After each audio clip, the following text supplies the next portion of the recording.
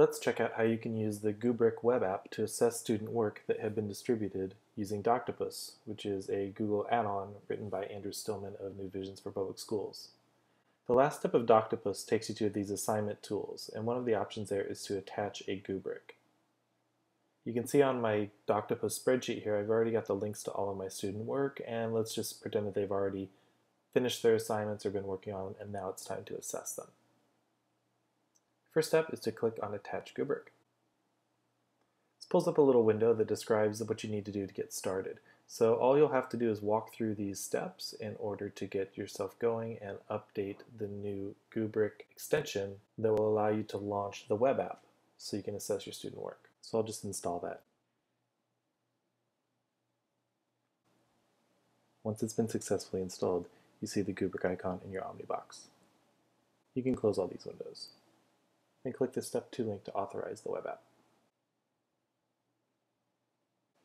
Now it's time to select your rubric. Here I've got my rubric set up as a simple spreadsheet. I've got my point values, or you could use descriptors across the top, and your different categories down the side, and with all the descriptions filled in. I need to select that rubric.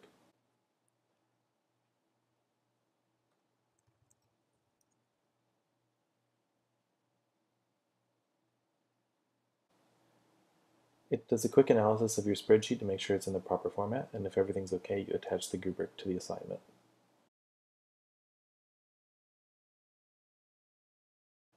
When it's completed, you can close the pop-up window, and you notice that the Doctopus assignment tools have changed. So you have the writing Goobric attached, which is the name of the rubric I'm using, and I can change the Goobric and have a couple other options here.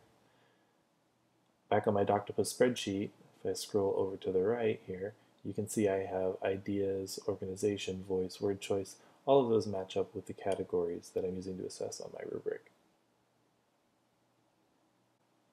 It's created a second tab here for rubric scores. This becomes like a log, so every time you assess any bit of student work, it'll add a new row to this.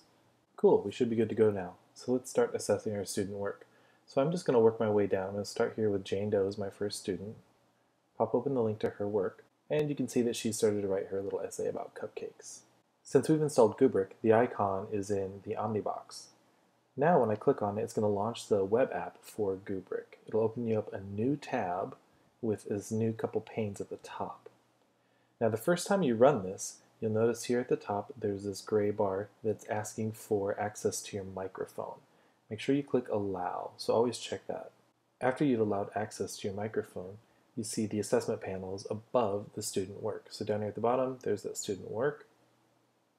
And across the top, I have two panes. The left pane is my rubric, and it's split out here. On the right side of the pane is a place for us to leave written comments and also audio comments, which I'll get to in a little bit. So now as I'm looking at Jane's work, I can see it and scroll through it fully, and I have this permanent box here at the top that allows me to assess along the rubric. So I can click.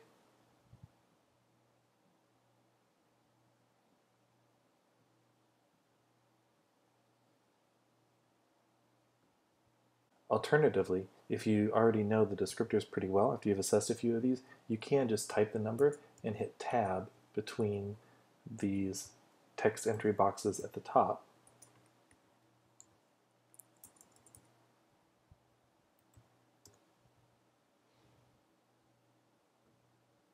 So double check them, I can see that they've been shaded properly.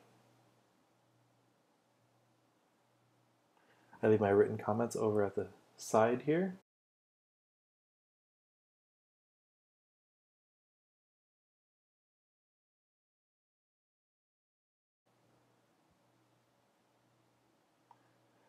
You notice a little pop-up here. It says that scores have temporarily saved, so you're not going to lose your work, even if it's taking you a while to assess the work. Of course, I can make full use of the commenting features within Google Docs in order to leave feedback for the student as well if I wanted to comment in line. There's a checkbox here so you can email the test scores, and you see it's nice, it's put the student's name right there so you can keep track of who you're working on. If I'm just assessing against the rubric and leaving general comments and inline text comments, click the Submit button. If I scroll down a little bit, you should see here in a second that the rubric has been pasted into the Google Doc, and this works only with Google Docs. It will not paste the rubric into other Google Doc formats like slides and drawings. You can still assess using Goobric, but it just won't paste it into the doc itself. If I jump back over to my spreadsheet, and I scroll over to the right here, you see that Jane has her scores and comments entered there. I look at my rubric scores log, and it's also been entered on that sheet. When I'm done assessing Jane, I click Next, and it takes me to the next student. Still within the same web app, I don't even have to go back to my spreadsheet, and now I'm on Jenny's.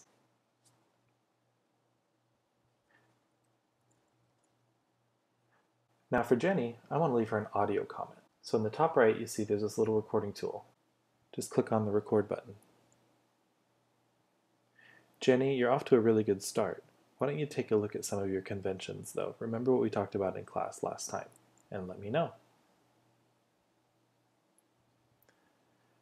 You can play it back to double check. Jenny, you're off to a really good start. Why don't you take a look at some of your conventions, though? And you have the option to either delete it if you made a mistake, or what's really cool is it saves to Google Drive, so I'm going to click that. It's going to upload it to your Google Drive, and I'll show you where here in a little bit. There's the new audio comment box that's embedded right into this assessment panel at the top. I'm going to submit that.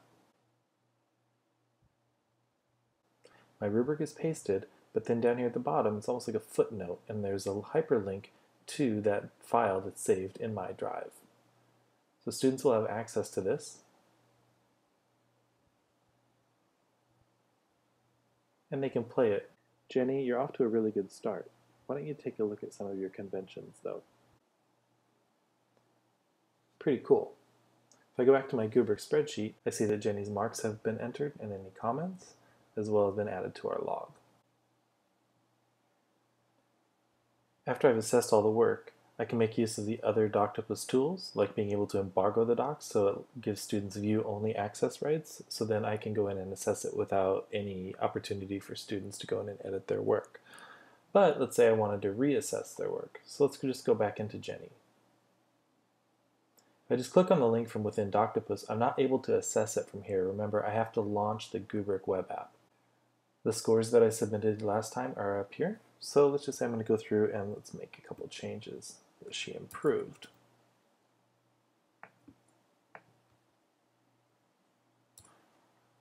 In my audio comments, I can see there's a little link for the audio comments from the last scoring. They're also still linked here down below. So I've given her some new grades. I can even leave her a new audio comment. Great job. When I click submit, it'll be pasted into the document.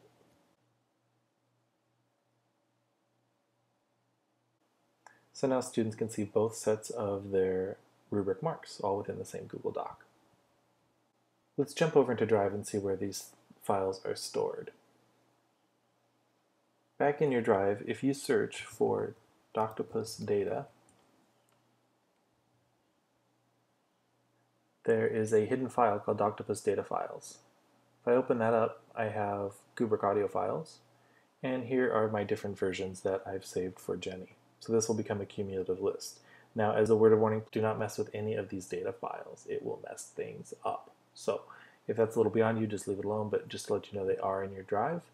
And even if I go in and I open up one of these to double check, I click on the sharing button. Great job. I can see that it has been shared with Jenny. She can view it, and I am the owner.